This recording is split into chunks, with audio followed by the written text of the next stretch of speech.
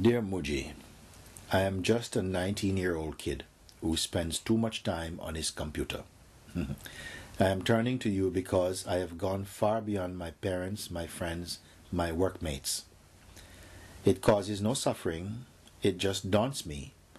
No one will listen to me when I try to talk them out of their suffering. They have a "who are you" attitude, which is understandable, so I mostly don't even try. So where am I stuck?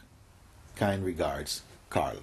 Carl, I am very impressed by your letter, you know. You don't seem to have any arrogance. You're not trying to be older than you are, wiser than you are. You're not trying. But you must have seen something, because you say, 19-year-old kid, I spend too much time in my computer. I'm turning to you because I have gone far beyond my parents, my friends, my workmates. I would like to know, beyond in what way are you speaking? You've gone beyond them, in what way are you speaking? You're beyond them. And it causes no suffering to be beyond everything.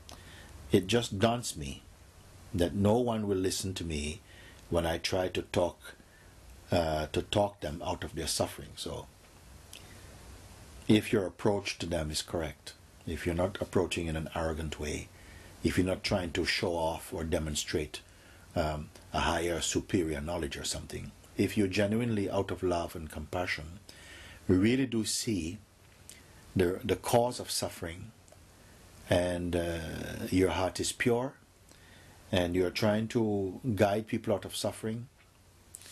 Is it like that? And you say they have a "who are you" attitude, which you say it's understandable. So I don't even try, you see. Then don't try. If you offer, you can only offer, you cannot make anything happen. You can offer a guidance or some insight in a gentle way, not in an arrogant way, but you cannot make people take your advice, you see. Even if you found a diamond somewhere and you tell people, "I found a diamond, please come I show you," maybe they don't believe you. They say, "You're too young to find a diamond." And some very young people throughout history have discovered this diamond of the truth of who they are.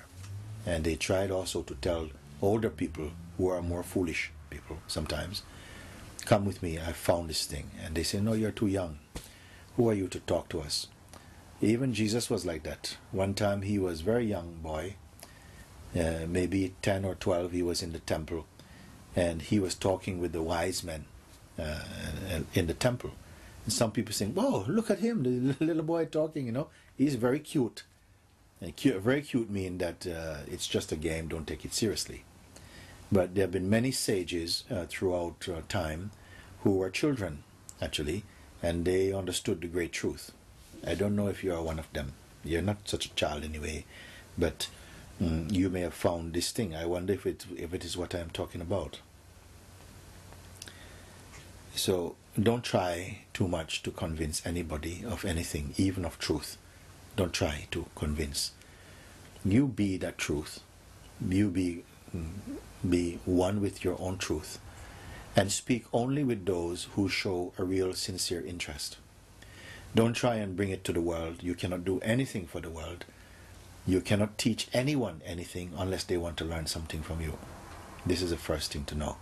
So maybe this is part of your own maturing, to see that you cannot help people even if you know the right answer. You see? Like sometimes you're at school and teacher asks a question, you know, and then you know the answer. You put your hand up, but the teacher doesn't ask you. He asks everybody else, won't ask you. And then you feel very frustrated. You know, "Why don't ask me? I know the answer." But part of this education is that even if you know the answer, don't try and show off the answer. Even if you know what makes peace, you know that if the people are not hungry, if they're not open, then they won't come to you. And you will have to be calm about this. Don't be resentful. Stay at peace with yourself, and don't wait for them to catch up. Like this, you can be a Buddha with no disciple. Okay, so Lovely letter, and very happy to meet you through your words, Carl.